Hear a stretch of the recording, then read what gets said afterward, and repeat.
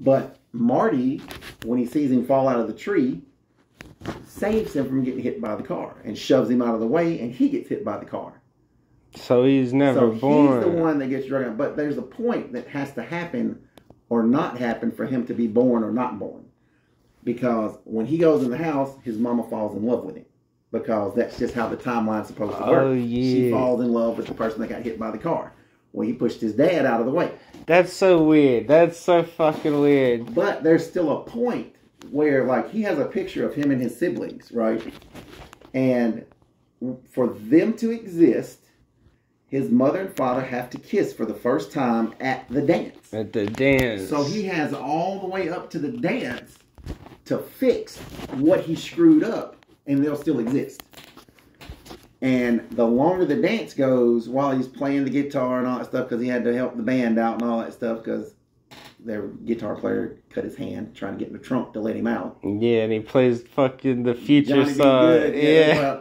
But so he has, the longer it looks like, the closer it gets to them not kissing, and when he looks at the picture, his siblings are starting to fade away in the picture because and it goes in the order they were born. Like the oldest fades away first because they would have existed first. So it's fade away, fade away, fade away because you're getting closer to that not ever happening.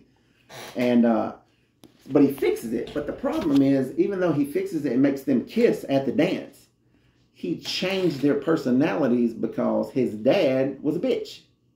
Basically. Yeah. He never stood up for himself. He never did this, so he's still a bitch in the future.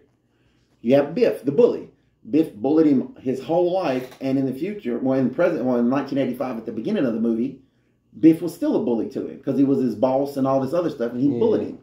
But in the past, Marty forced him to stand up for himself against Biff, and that changes his personality. Now he's headstrong. He's a man. He's not a bitch.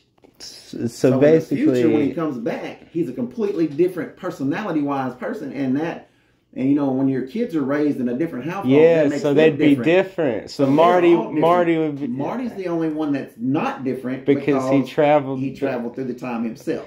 So wait, is he a different version than the one that was in that timeline, or was there never a Marty in that timeline? No, there's a Marty in that timeline. So what happens is when Marty comes back to the future, he's at the beginning of the movie. Doc Brown, who made the DeLorean, gets shot by terrorists because he stole plutonium from them. They gave him plutonium so he could make a bomb, and he made a time machine instead. What the fuck were they on when they made that movie? So the terrorists kill him in the mall parking lot at the beginning of the movie, and Marty, in the attempt to get away from them, accidentally goes back in time because he forgets that it's a time machine. Yeah. So at the end before he comes back to 1985, he's trying to tell Doc about it so he can warn him. And Doc doesn't want to know. He's like, I'm having nothing of it. No information from the future. Yeah. You can't mess with the timeline any worse than you've already done. So Marty writes him the letter, and then Doc tears the letter up and throws it away. And so he's like, he sets the timer in the DeLorean to earlier than when he left. Because he's supposed to just come back at the exact time he left is when he's supposed to. So there's no overlap of the Martys. So one Marty would be leaving as the other Marty showed up. That way you don't have two Martys in the same timeline. That's cool. So he comes back earlier because he's going to try to get there in time to save Doc from the terrorists. It's his thought process. But the DeLorean runs out of gas. So he has to run all the way to the mall. And when he gets there, it's right as the terrorists shoot Doc Brown. And he sees himself jump in the DeLorean and take off. And then he disappears. And he goes running out there and he's like, Doc. And then he's like all sad and crying. And then Doc sits up behind him. And he's like, he's got a bulletproof vest on.